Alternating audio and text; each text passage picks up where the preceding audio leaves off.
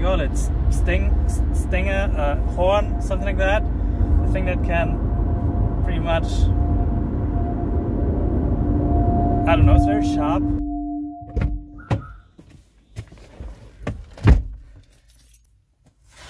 Good morning. It's Sunday morning, 9 a.m. and I am on my way to one of our manufacturers. I woke up this morning at 5 a.m. Went for a run. I think I ran 8.5 kilometers, something like that. And yeah, now I'm on my way. We have June right now, so since November last year I've been doing 6 days a week, eating as clean as possible, and then have one cheat day. And today is Sunday, so today is my cheat day. It was my mother's birthday a couple of days ago, and I saved myself some cake for today, and I just had like 3 slices of cake, 3 small slices of cake, and I feel horrible. I'm always very excited for my cheat days, but then I eat crap and I feel shit right after. And usually I'm pretty good with, I can eat whatever and I always feel fine, but it seems like eating cheap stuff, eating unhealthy stuff does not do well for my body. So what do we learn from that experience? I don't know. I don't even know. I received an email from Atlantic Campaigns, which are the organizers for the Talisker Whisky Atlantic challenge, and it wasn't even from Nikki, and she said that they are currently looking into options how to equip the boat to prevent it from Marlin strikes. So if you can imagine, Marlins are big fishes, so they are very powerful, and they have this long what do you call it? Stinger, horn, something like that. A thing that can pretty much, I don't know, it's very sharp. It's sharp. In the last year's race, 2020, there were four Marlin attacks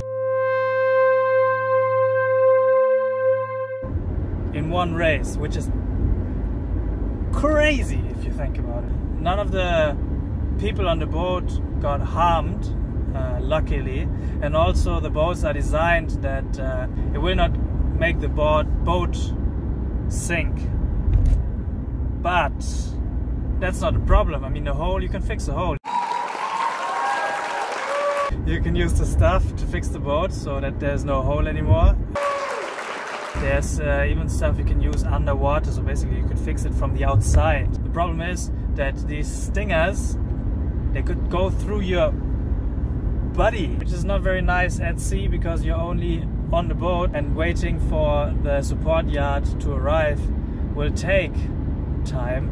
So currently boat builders and the race organizers and many participants of this year's race are looking into options on how they could equip the boat that at least the area where you are close to the walls, that there you are safe. For example, many boats are equipped with Kevlar in the cabin area.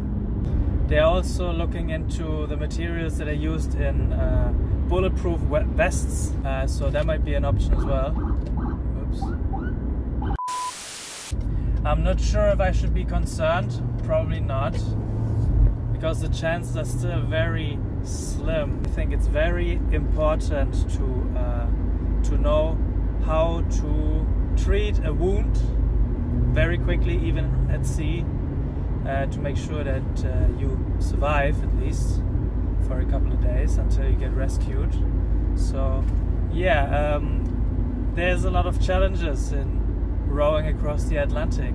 And then also, I mean, I read a book about a guy who survived on a life raft for 72 days or 72 days adrift, from Stephen Gallagher, and it's absolutely amazing, this book, especially the audio book, because at the end of the book there's a section where he's been interviewed by the narrator of the audiobook. He was in the middle of the Atlantic and something hit his boat, which could probably also have been a Marlin or anything else.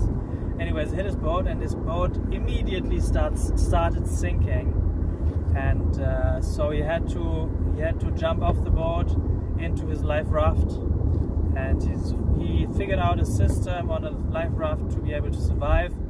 And meanwhile, he drifted along one of those channels until he arrived in the Caribbean. He says, even though he had this traumatic experience, he's still sailing to this day, because he says